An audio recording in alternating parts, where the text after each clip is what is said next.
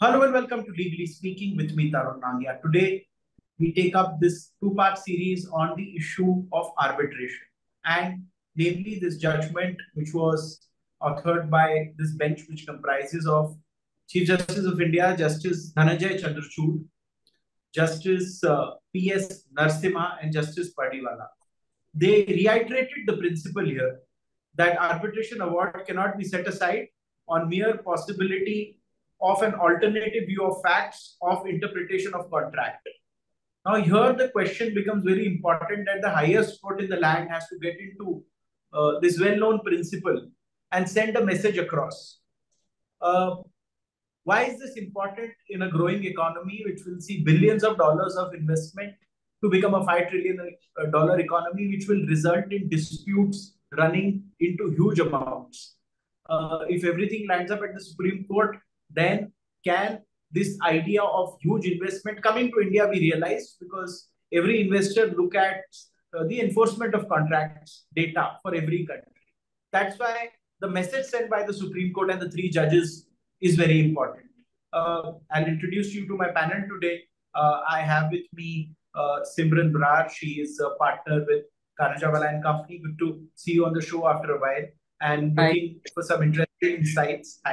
I have with me senior advocate Percival Bilimoria, who's a well-known arbitrator, also appears at the Delhi High Court and the Supreme Court of India.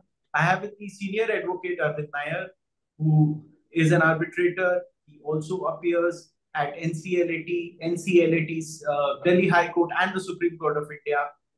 He will also give us a peek into this whole issue in detail. At the outset, let me go to Senior Advocate Percival Bilimoria, that in the first 2 minutes, if you could lay a few points which you feel are key to the arbitration landscape in India and how it should develop, keeping in mind the roadblocks that we keep on facing. Delay in execution of awards being one. Second, this issue that the courts want to do justice. They get into various social aspects also, what is right, rather than just going by hard-nosed commercial decisions, what business decisions are to be. Your comment on this? So, Tarun, you are very right that, in fact, the law was amended way back in 2015. But I have to tell you that even if you look at decisions under the old Act, the 1940 Act, the principle was clearly laid down that you cannot interfere with the award of an arbitrator lightly.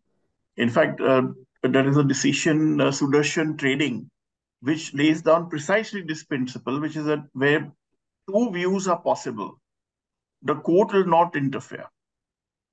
Then, of course, you have Rashtriya Ispat, which said that if two views are possible, even if not plausible. And then there are 2-3 other decisions that say that if the view is plausible, there is no need for the court to intervene. The only way that the court can intervene is if you argue and substantiate that argument that the award is perverse. Now, what is interesting in this decision is they have actually gone into this perversity, because please be mindful of the fact that what the other counterparty argued is that the arbitrator had actually rewritten the contract. Now, one of the other truisms about arbitration is that an arbitrator has to go by the contract. Now, the question is, can you rewrite the contract in an arbitration award? So therefore, this makes, although this reiterate the same principle that there can be no review on merits, this in a way decides the issue once and for all as to whether what is the jurisprudence on the point. Ultimately, there can be no review on merits. It is embedded in the law since 2015. There were several decisions even before and many more decisions following that amendment to the law. But there are sometimes conflicting situations that a court is faced with. And I think this decision lays down this very important point, which is that when there are two situations, there are two opinions, the court will not interfere, which is absolutely consistent with the law. But I had just one issue here, which is, having said this, the bench has in fact itself said that it says here that we have examined the appreciation of evidence by the tribunal and we are convinced that it is reasonable.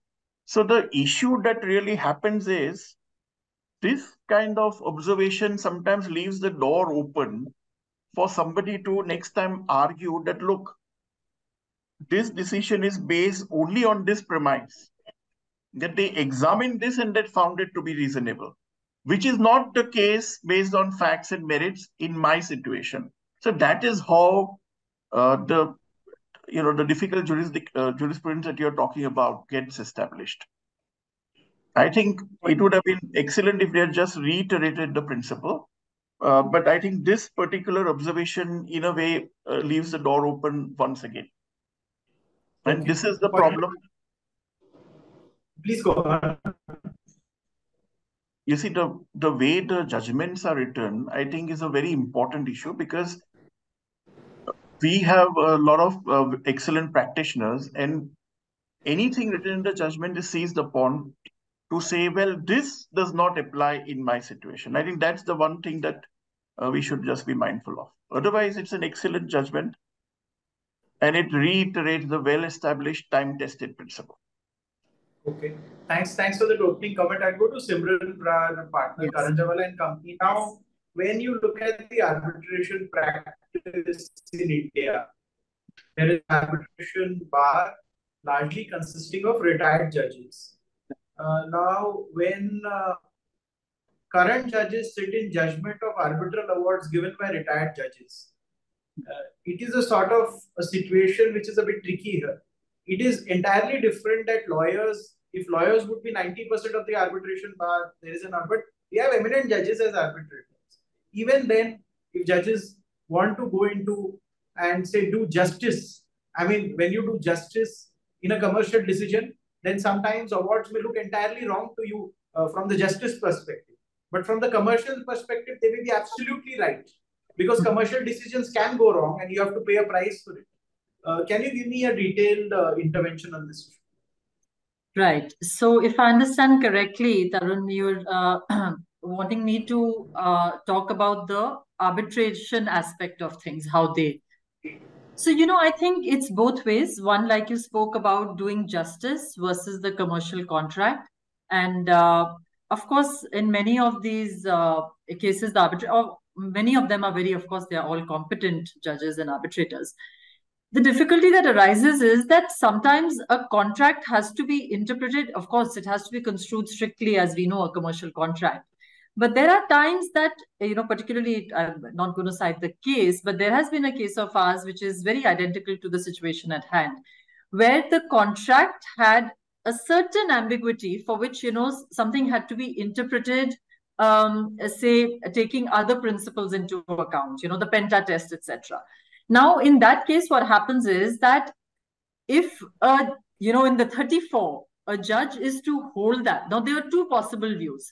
One can be that you strictly go by how the contract is, and the other is you give a, holistic overview and a finding to that dispute. Now, this is exactly where the problem, I think, arises, which this judgment also leaves it, at large, is that the point that what is two possible views? In 34, several judges find it to be that one possible view is as if it's rewriting of a contract. So what are arbitrators to do? The question is that you have to ultimately clarify that what two possible views and a plausible view. You have to view possible and plausible, construe it together. Now that the judgments have come, there's Atlanta, Diana, all of these. But the arbitrators ultimately are doing what they have to do. They appreciate the evidence and all of that. But I think this judgment leaves that at large, that there is no way to say that what is called rewriting of a contract. It's a very fine line. So I think that aspect needs to still be clarified. Okay, I'll take this to senior advocate Arvind Nair. Now, when you do cases in NCLT and NCLAT, do you come across this aspect that arbitration award money not received, company goes into insolvency? There are future ranges on the arbitral awards which they had to receive, the enforcement of these awards. Enforcement not happened, company admitted to IBC. Do you think this is a serious issue in the Indian business and arbitration landscape? In fact, Tarun, I must point out, let me just start with saying that what the judgment has done is only reiterated a principle which we all knew, which was that please don't interfere in an arbitration award if an alternative view is possible. From a business perspective and from the perspective, let me, even though you didn't mention it, but let me just bring that in. India's position in the whole arbitration universe also. The biggest complaint, or if I may use the word gripe or negative feedback that we have, which I think stands in the way of India becoming an arbitration hub, is the time arbitral proceedings take here. And I think that is one reason why the Honorable Supreme Court is reiterated, which we have always known, that please don't interfere if an alternative view is possible. You're absolutely right. Now with NCLT and NCLAT proceedings being so time-bound and so strict and repercussions being sort of irreversible, if arbitral awards are not going to be executed within a certain period of time, then it can actually lead to a lot of distress for a company, which is irreversible. So that's one part of it. And the other is, as I said, India is standing in the arbitral universe and in that atmosphere. So as far as I am concerned, I think this was the need of the hour, this reiteration of the principle. And my friend Percy mentioned about evidence. My own view is that actually it's the arbitral tribunal which is master of the evidence. So really, as far as section 34 and 37 is concerned, I think where it's coming down to is it's narrowing down to the fact that when you are sitting in that jurisdiction, please only look at the writing of the award. Just test how articulate the award is and if it's backed by reasons. Because if you start going into evidence, then you are entering into that other realm which is still not absolutely decided. And the other thing which Simran said correctly is that there is a very fine dividing line as to what would amount to rewriting the contract and what would amount to a possible view. That's a very, very fine line. And I think that is something which eventually comes down to individual discretion of a bench.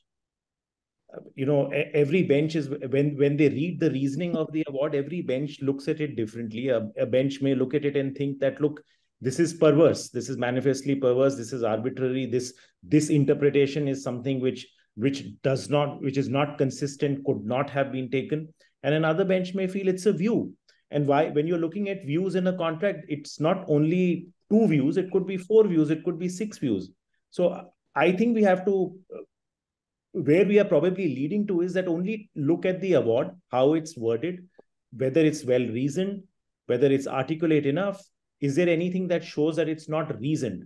I think that is where we are eventually leading to if we have to fine tune the pace at which our arbitral proceedings conclude. That's my view. Okay, point very well taken. I'll go to Percival Bilimoria on this. Respecting finality of the award is important from the point of view of commercial prudence.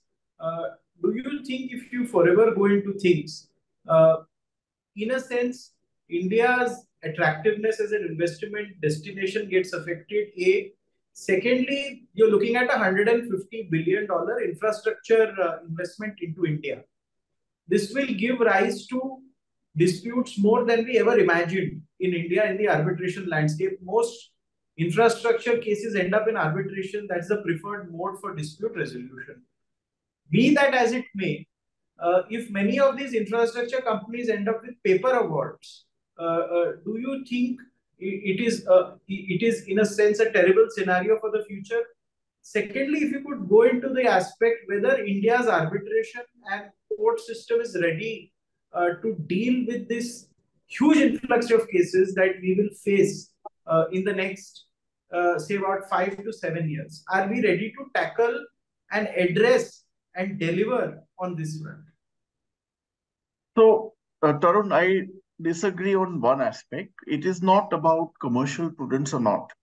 See, the legal theory, the legal philosophy behind what all of us are saying, which is that arbitration awards should be final, has a different origin. It originates from the fact that arbitration is a consensual process. So once you have agreed that your disputes will be resolved by an arbitrator, then there should be minimum court interference. That's the legal theory. Now, it just so happens that we are talking about commercial arbitration. I mean, there are non-commercial arbitrations also. Marital disputes, for example, can be arbitrated.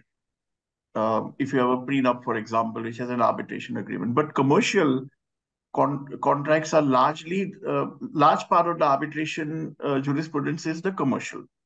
So to that extent, the origin of the issue that you are stating is a little different.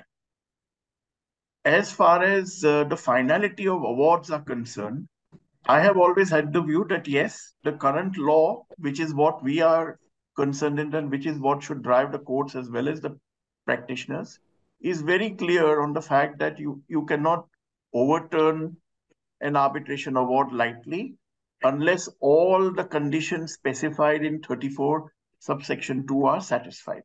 And those conditions are very limited. And as I said, the law has been amended recently to provide that there'll be no reappreciation on merits of the case or no reappreciation of evidence. Now, the only question that I'm posing to you is this is a very good regime to resolve commercial disputes, but the problem is what is the quality of the arbitration institutions that control this? This is the whole issue. Because from a commercial point of view, if you're a businessman, would you like to, suppose you are at the rough end of the stick and you have suffered an award which you vigorously believe that this is wrong and unjust. Now, of course, no litigant is ever happy with any court decision or any award. But there are times when there is an award which is completely perverse. That needs to be overturned. Because as a businessman, just as you would want an award in your favor to be enforced, there is the other side also that you must consider that if you have suffered an award which you believe is unjust and perverse, then it must be struck down. But it cannot be struck down lightly without consideration of the statutory provisions which clearly say that you cannot second guess. So the court cannot sit in the place of an arbitrator and decide that if I was the arbitrator, this is what I would say is the correct view. That's the key. You cannot substitute yourself. It is not an appeal. The jurisprudence is different. It is not an appellate jurisprudence.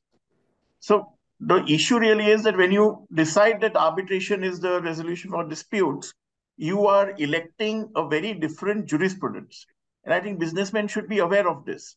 Point well taken. That brings us to the end of part one. I would like to thank Senior Advocate Percival Villiboria, Simran Bar partner, Karanjamala and Company, Senior Advocate Arun Nair. They brought in their own word to the discussion, brought in some interesting insights. Of course, we will request their time when we record on time, cost and delay in arbitration in India, which is a big issue next month. But that's it for now. Thank you so much for joining me today on this discussion. And viewers, thank you for joining us today. Thank you. Thank you. Thank you. Thank you. If they are not aware of this, then... No, but you made a very interesting point that the judges hearing an appeal, they're not sitting in appeal when they hear this application. I'll take this to Senior Advocate Arvind Nair. Do you think the judges need to be trained, say at the Bhopal Academy, to send a strong message on how arbitral appeals have to be viewed by the courts of law? See, many of these judges, they're on with the, they are on the civil roster, then they go on the criminal roster, then they find themselves doing these kind of appeals. Do you think a training would go a long way in solving the dilemma that the businesses face? Because you never know where on whose judge is, bench your case lands up, and that keeps you in a dilemma. Tarun, you raised a valid point about training, but training, I feel, is only one aspect of it.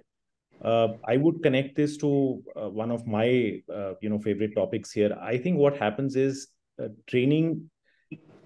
I'm not sure training can entirely eliminate a judge's discretion on how to hear a matter or how to hear a challenge to arbitral award, because even in appeals, Percy said it's not an appeal. Of course, it's not an appeal. But even in appeals, you will find that different judges, notwithstanding so much of settled law, different judges approach hearing of appeals in a different manner. What is often happening, what we observe on the ground in a Section 34 petition is that it's also the weight of numbers and the paucity of time that takes away from hearing a 34 and deciding it on the first hearing, whether there should be interference in it at all or not, whether it warrants interference or not. You know what happens? You come to the High Court or before the trial court in a Section 34 petition, you are challenging a 100-page or an 80-page or a 140-page award. And you start reading extracts from it to point out to the court that, look, this is where this part is perverse, that part is arbitrary, this is not supported by clauses of the contract. It's also that weight of numbers that creeps in. And that is a problem, which we are seeing in every jurisdiction for that matter. So, once you cross 20 minutes, 45 minutes, 50 minutes, it's natural instinct where, our constitutional courts, I think somebody recently commented, gave a comparison between how many cases the US Supreme Court has and how many cases the Indian Supreme Court has. Our constitutional courts are actually people's courts, citizens' courts. They have so many cases that I think there is that training by instinct that, once you're looking at something and it's taken 30 minutes, 40 minutes, you do tend to say that, let's examine it. This may call for examination. But I think over a period of time, training, of course, is not a bad idea. In fact, there are a lot of seminars happening, and in fact, several sitting and retired judges of the Supreme Court as well as Chief Justices of the High Courts have also recommended training. So I think training will go a long way. We are also seeing another welcome development, which is a lot of seminars and conferences that are exclusively connected to arbitration, where also this feedback that, look, you have to be cognizant and mindful of the time that a proceeding takes is also repeatedly coming up. So I think I can tell you from personal experience, let's say over the last decade, and I'm sure Percy and Simran will agree with me, it's become relatively more difficult to get notice issued in a Section 34 petition. So there is some progress. It's not perhaps as fast as all of us would like it to be as practitioners of arbitration and commercial law, but there is progress there. I think Percy wants to say something, so yeah, let him. Just a small corollary. You see, in this case, the division bench relied on a 1959 civil suit. So I think that is where, and I think the Supreme Court has rightly pointed out that this was wrong. But the reason why something like this goes back and forth is there are no clear guidelines. So, for example, when you say perversity, what is perverse? So there continues to be and will continue to be judicial debate, and it will be left to the discretion ultimately of the bench to decide this thing. I think Simran's input will be very valuable because as a part. I'll tell you, I'll go to one short question, then I'll come to Simran. You have experts who stand in as assisting the arbitration panel on, before the awards are decided. In many construction contract cases, hot tubbing is done where the evidence is recorded. Even after that, if the court interferes, do you think that this leaves the clients and the parties involved in a big dilemma? See, when you talk about expert evidence, I mean, I can tell you that Indian arbitration tribunals are very skeptical about expert evidence because they are seen as hired guns. So unlike in international arbitrations where expert views, also there are some sophisticated techniques like hot tubbing, etc., which is if both parties have an expert, you put both of them together and then let them sort it out in front of the tribunal, because that way you get a better understanding of what's happening. So I think our procedures that we follow in arbitration also not evolved to a large extent. Now, Simran, both the senior advocates have spoken. Now, give me a law firm view for two things. Now, you head the arbitration practice at Karanjawala, so you have a client interface. When you have a client interface, he doesn't want to know a lot of what is happening inside the court after the award has been pronounced. He has a question mark on his face. that I have an award in my hand and I am running from pillar to post. The execution isn't happening. And now the Supreme Court has given a strong message. Could you tie up all the loose ends and tell me what are the possible solutions to go in the right direction? Right. I think one is the solution, like not a solution, but some change in view that we've already seen. Of course, there's a reiteration by the Supreme Court, but like Mr. Nair said, the courts are already becoming stricter and stricter in issuing notice in 34s. There is absolutely no doubt about that. I mean, I have personally seen a change over last 5 to 7 years, ever since it's boomed more and more. And I think this will continue. But to tell a client that if, sometimes even if you have an award in your favor, and unfortunately, you still can't be 100% sure, because naturally the other party is going to take the standard defenses, of that rewriting of a contract and that this was never a possible view and all of that. So I see the one other thing is that in addition to, like you suggested, training of judges, I think also there would also be a certain requirement at the arbitrators level. Some more, I think, training, if it's institutionalized, of even arbitrators. Why I say that, with utmost respect to all arbitrators, and I don't say it about all. But, like you rightly put it, there are arbitrators who are coming from, maybe not necessarily a very commercial side of things in the last 5 to 7 years of, when they retire, before they retire. So I think it's not a bad idea to go back to that, because it's an original suit kind of a format, which is in arbitration. So that is one thing which I feel that arbitrators also need some training. And there's no harm in going back and reskilling, like we say, So I don't know, Mr. Nair, if he agrees with me on that, but something to that extent also would go along. I absolutely agree, because as Simran said, and I think we both know what we may be thinking about or who we may be thinking about, yes. But she's right. There are some very distinguished judges who come from a jurisdiction where they've only done, civil law. They really have not sort of been exposed that much to a commercial matter. So therein lies the problem. So training, of course, it's never, none of us is ever too old or experienced to go back to the drawing board. At the end of the day, we are all students of the law. So I think that's a good suggestion. Secondly, Simran, I also want to ask you that enforcement of contracts has become a big issue. Mainly arbitration awards comprise a huge piece of this puzzle. That getting anything enforced in India, there are 1,000 ways you can delay enforcement. Do you think the Supreme Court can do something more in this, or do you think it's too tricky or too troublesome to solve this puzzle? I think it's difficult for the Supreme Court to really sort this, because, enforcement really happens at the state level. In the sense, it's the high courts or the trial court or with the executing court. Yes, sending down a message by way of so many now landmark judgments where executions are going on and things like that. But at the end of the day, executing an award is really in the hands of, the executing court, like I said, and they need to take a strict stand. And I think they are increasingly. I think foreign awards, yes, those are a little problematic, but otherwise we are in a better situation than we were. So I would like to think that they're not in situation. I have a very quick question before I go to Percival Bilimoria. In, say, a lot of cases against government PSUs or against the government per se, delay results in the interest cost becoming, say, 70%, 80% of the award cost. So if your 100 crore award and your interest becomes 70 crore, the government is not keen to pay. Do you think it's now in the government's interest also? What can be done to solve this dilemma where the interest, and if somebody gets, say, 100 crore, if he had to get in 2015, he gets in 23, 8 years later, the money loses its value. The company may go into IBC, the vendors may not be paid, the employees may go hungry. Can you solve this puzzle?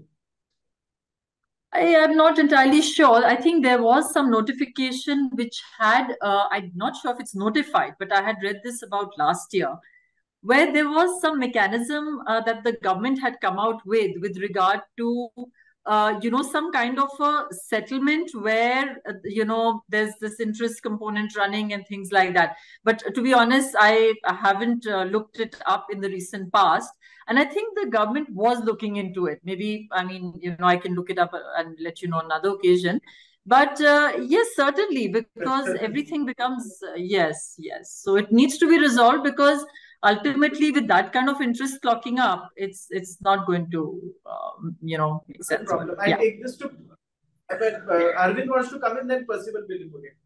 Tarun, I just wanted to point out, since you mentioned the IBC, in fact, in Section 7, financial creditor files an application, there is no discretion. The Supreme Court, in fact, did take note of these kind of situations in the Vidarbha judgment. The Honorable Supreme Court in Vidarbha said that NCLT does have a discretion in the given facts of a case to not proceed or to not admit a Section 7. And the facts of Vidarbha were that the corporate debtor in that case had an arbitration award in its favor and was actually awaiting satisfaction and execution of that award. So it's not as if the Honorable Supreme Court has not been mindful of this, even though now there was a review and the review said that Vidarbha, and there is another judgment which says that Vidarbha was on the facts of that case. But in given cases, the NCLTs and even the appellate tribunal have been quoting Vidarbha to say that, if a company has an arbitral award in its favor, and that's to be executed, that does mean that it is actually a solvent company and should not go into CIRP. So that is something that the Supreme Court's already taken note of. Okay, point well taken. There's also one more thing that I wanted to say, Tarun, which is that now increasingly when the courts, high courts, etc., grant stay in a 34, they also, if not on the first day, then I've seen now parties moving applications wherein they also ask the, a deposit of interest. At least some deposit of the interest component as well. So it's getting strict, it's getting harsh, but we need to see where we are really going to take this. Okay. Point well taken. I'll go to Percival Vinay. For example, in infrastructure cases, do you think that paying money to the one who has the arbitral award in his hand and then putting the rest in an escrow is the solution, and do courts exercise it often enough? So the law clearly says that the award is equivalent to a suit. It's not a suit. It's not a decree, but it is deemed to be a decree.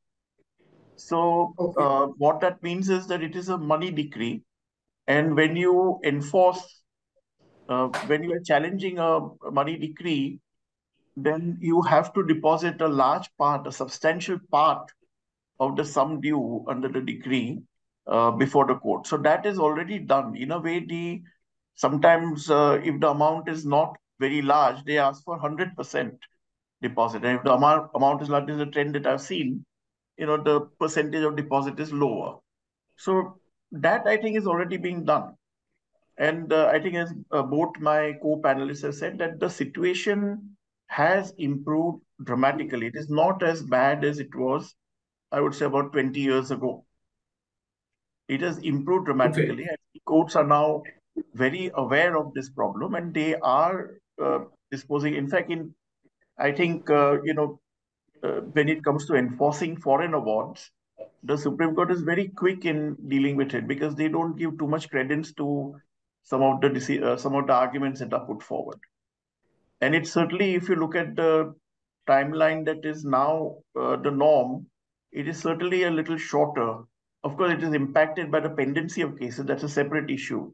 But in terms of the number of hearings that it'll require for enforcement of a foreign award to be set aside by the Supreme Court, and the number of foreign awards which are not enforced, that percentage, those statistics itself will show you that it is minuscule.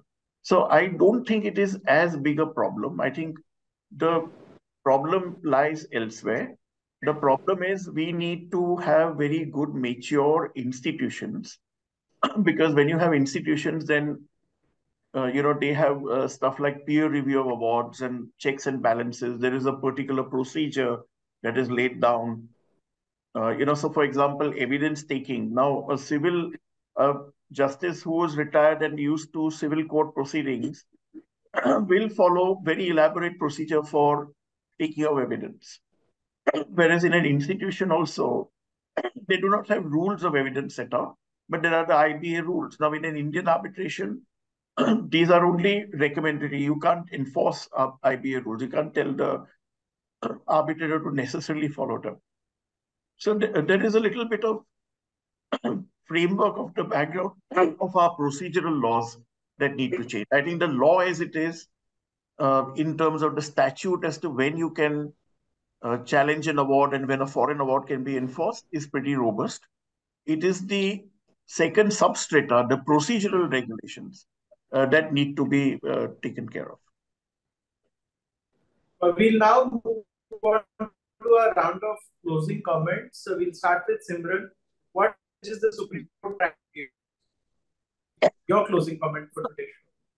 Yes, I think this judgment is good in terms that I would say it is more of a reminder to the 34 courts more than, lawyers, because as lawyers, we understand this as practitioners of this practice. But it is a reminder to the courts and to the 34 judges sitting in section 34, that it needs to be construed strictly when there are two views, and not to loosely say, which, one comes across, that it is simply a rewriting of contract. And that's how I feel that 37 courts tend to, get out of this two possible views thing. And they say, no, it's not two possible views. This is rewriting, so I can set aside this award. Point well taken. Arvind Nair, senior advocate, your comments on what message the bench of Justice Chandrachud, Justice Pardiwala, Justice Narasimha, or to what point they're trying to drive? I think agreeing with Simran, this is a reiteration of what we always knew, but this is reiteration, putting it beyond doubt and actually just raising the bar for Section 34 petitions. I think that's what it is. And I think we'll see more such reiterations, because I think the Honorable Supreme Court is very mindful of how this is looked on, whether it's from an investment perspective, whether it's from a perspective of India becoming an arbitration hub, whether it's just that fundamental principle that why should you be able to delay a proceeding where you chose the dispute resolution mechanism. That's why it's called ADR. So I think that's what it is. Point well taken. Senior Advocate Percival Bilimoria, your closing comment. So I reiterate exactly what my co-panelists have said. It's a very good judgment, and it reiterates, and rightly so.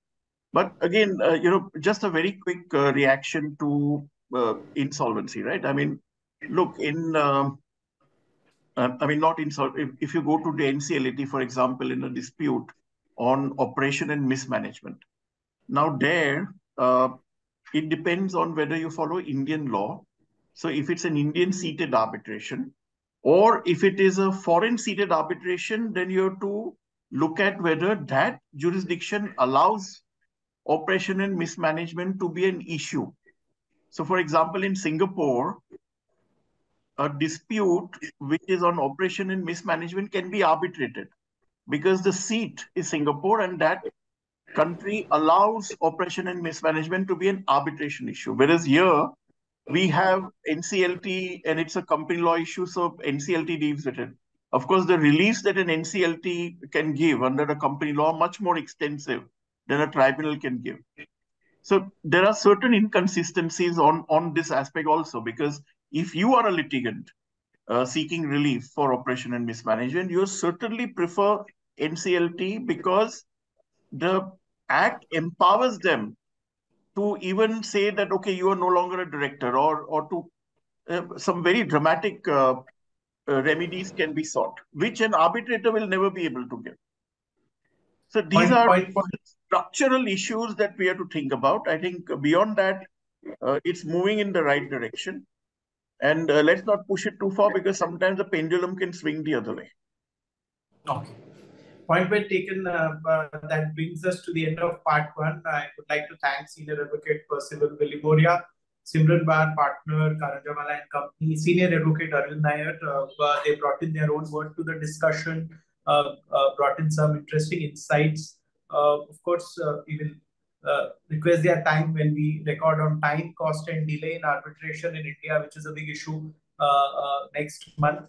But that's it for now. Thank you so much for joining me today on this discussion. And viewers, thank you for joining us today. Thank you. Thank you. Thank you.